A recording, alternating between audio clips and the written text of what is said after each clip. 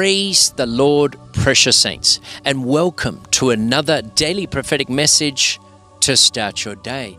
And welcome to day 15 of 21 days of prayer and fasting. And this is the last week of the fasting program. If you are just joining in, you can join the fast from day one, or you can even join the last 7 days of the fasting program, so that you may be blessed. And blessed are all those that have partaken of this fast, that we may draw closer to the Lord in this hour. And I believe that we are being called for such a time as this, precious saints.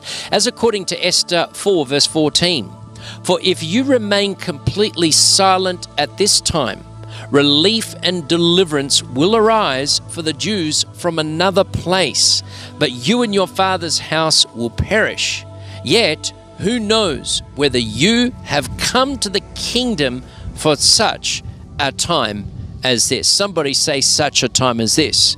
Each and every one of us have been called for such a time as this, to draw closer to the Lord, to preach His word, and to allow God to use us at the fullest extent that we would submit to His will, precious saints.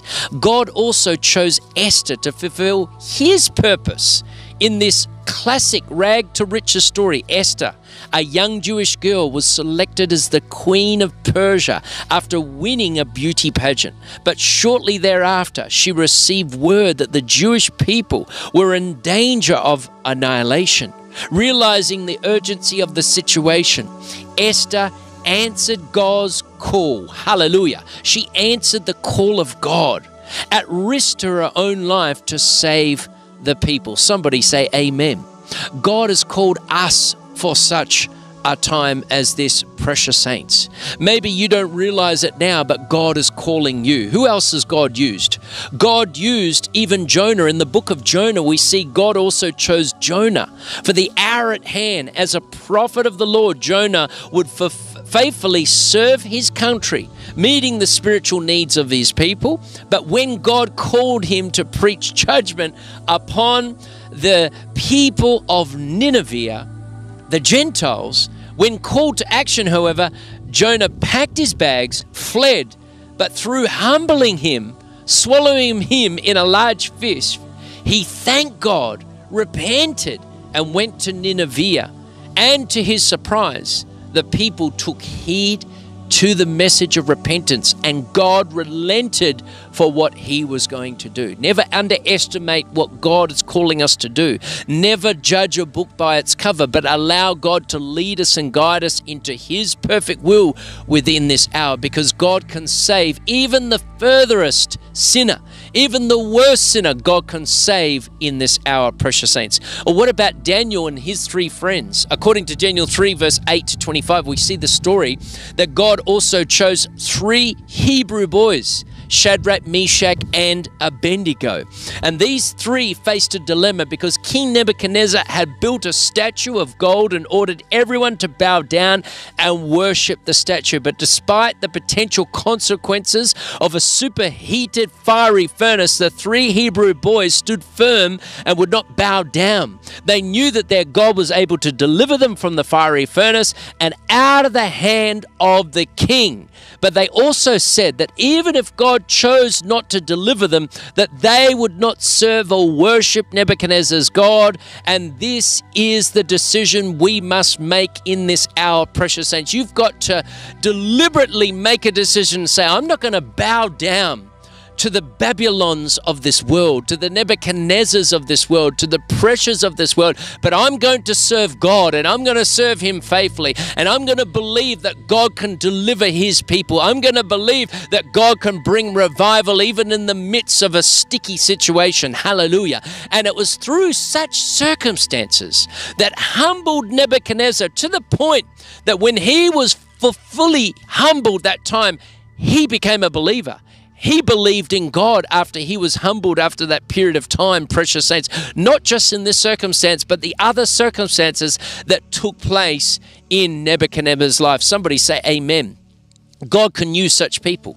God decided to deliver the 3 Hebrew boys. In fact, they did not even smell like smoke, because when the king and his advisors investigated the furnace, they saw 4 people not three. And the fourth person was Jesus himself, the Son of God. Somebody say hallelujah. Jesus Christ is in the midst of every situation that you might be facing today, precious saints. God decided to deliver them.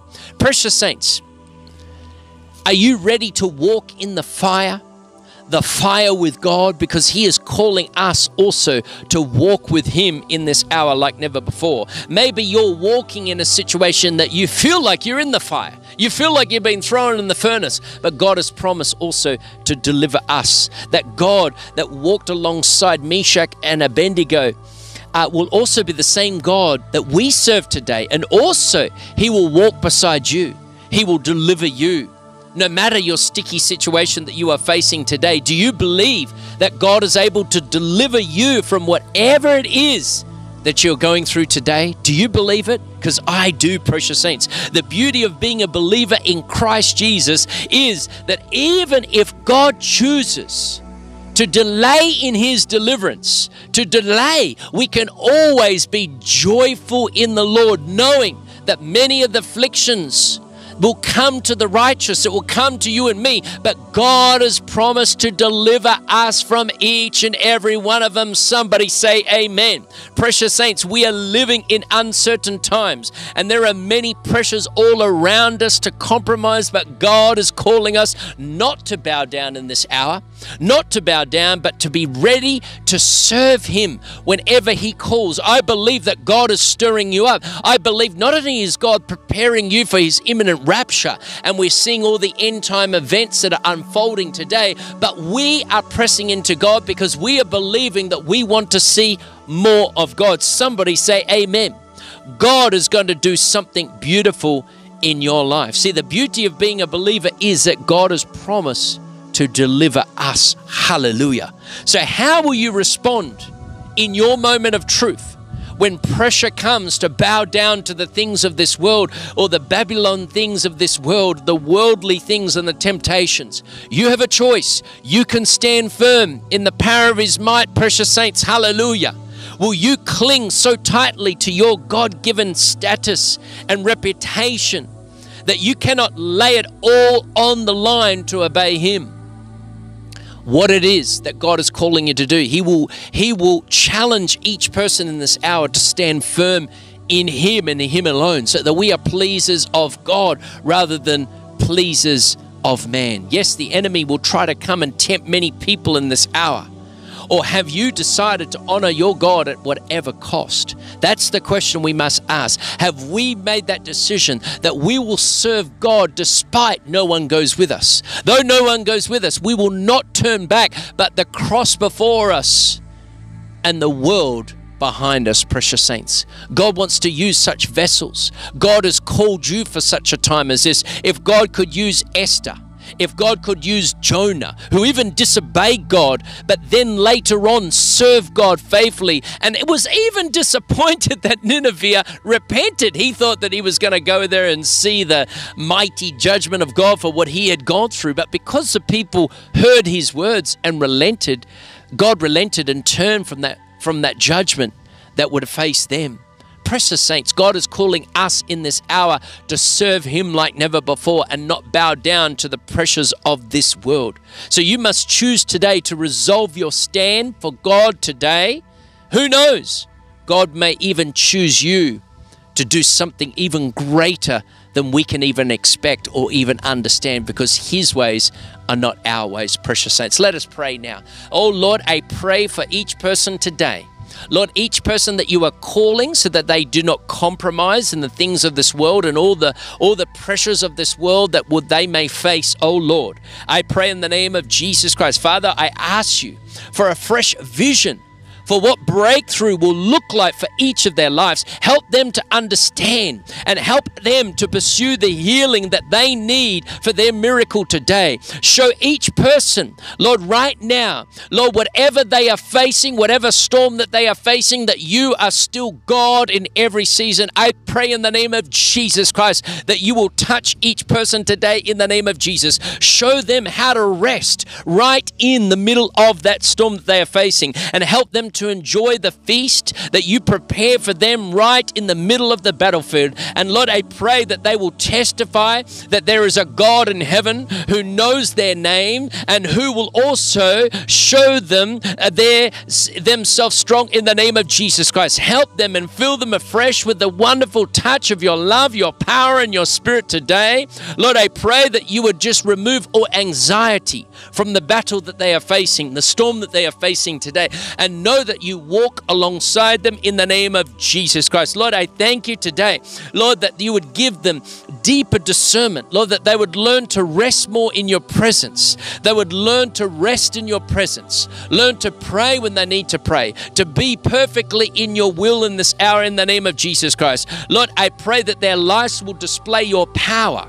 Lord, that nothing shall be impossible for them, but breakthrough should be their portion from this day forth in the name of Jesus Christ. Lord, I pray for each person today that you would draw them closer to yourself, draw them closer to yourself in the name of Jesus Christ. I pray for revival, just like today as they're reading the revival of Congo.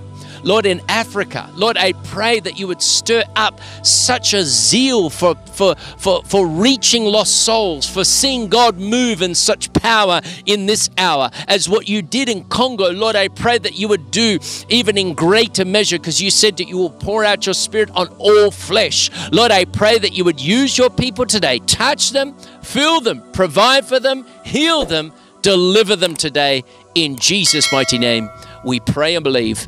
Amen and amen. This is Pastor Robert Clancy coming to you from the prayer mountain. Despite of the wet weather, despite of whatever weather it is, God is with us, precious saints. From my family to yours, God bless you. We love you. We are praying for you, precious saints. Shalom, shalom, shalom.